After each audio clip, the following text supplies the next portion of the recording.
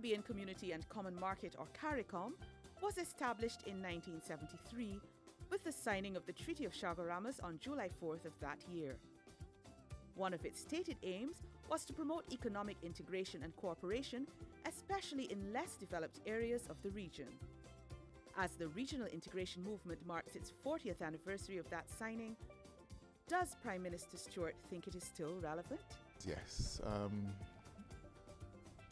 Integration movements are all based on the principle that in unity there is strength. And that principle applies as much to the Caribbean as it applies anywhere else.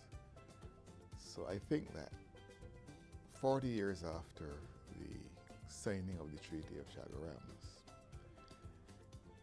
the Caribbean community is still relevant to the lives of the people of the Caribbean. The Caribbean Community and Common Market, Caricom, celebrating 40 years of Caribbean integration.